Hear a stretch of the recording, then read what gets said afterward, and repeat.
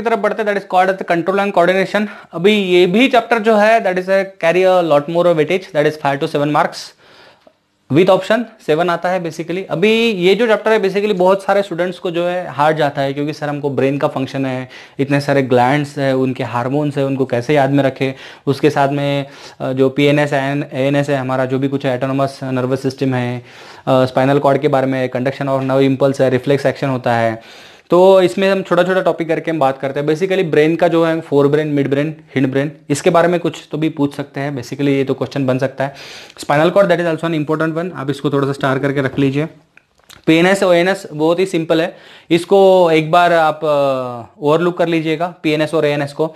Nerve impulse जो है इसमें न्यूरॉन्स आते हैं, बेसिकली आपको पता ही है कि उसका स्ट्रक्चर न्यूरॉन का कैसा है, वो आपको अच्छे से कर लेना एक बार न्यूरॉन के स्ट्रक्चर बारे में। उसके साथ साथ में जो रिफ्लेक्स एक्शन आता है, उसके बाद में एनाटॉमी ऑफ आई, इसका आप थोड़ा सा जो भी डायग्राम के ऊपर है थोड़ा सा कंसंट्रेशन कर लीजिए, ईयर को एक बार देख लीजिएगा।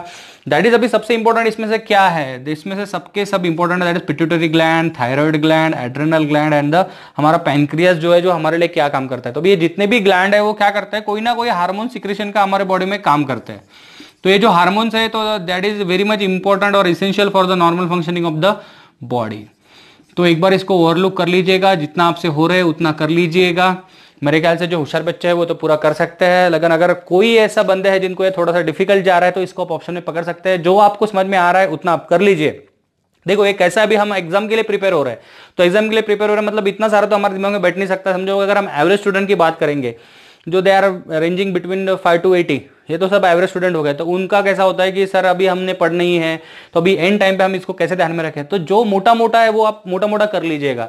अगर आप में से जो स्ट्रक्चर ऑफ आई हो गया, जैसे डायग्राम हो गया आएगा, उसको एक बार ओवरलुक कर लीजिएगा, एक बार इसको ओवरलुक कर लीजिए। और मैं जो बोल रहा हूँ कि pituitary gland, thyroid gland, adrenal gland, इसमें से जो भी हार्मोन सिक्रेशन है एक बार ओवरलुक करिए। इसमें से आपको अगर 5 में से 5 नहीं तो 2-3 तो आराम से इसमें कवर हो ही जाएगा। समझो आपसे पूरा पढ़ाई नहीं हो रहा है तो इसमें से आप कवर कर लीजिए, क्योंकि हम बात कर रहे हैं एवरेज स्टूडेंट की, बाकी बच्चे तो पढ़ लेंगे लेकिन आपसे नहीं हो रहा, तो आप इतना करके भी इसमें से आप 3 to 4 मार्क्स आराम से ले सकते हो। सो डोंट वरी, खुद के ऊपर भरोसा रखिए, पढ़ते चलिए, अभी भी आपके पास इनफ टाइम है जो आप बायोलॉजी का पूरा पढ़ाई कर सकते हो। चलो best of luck and keep watching and like the videos.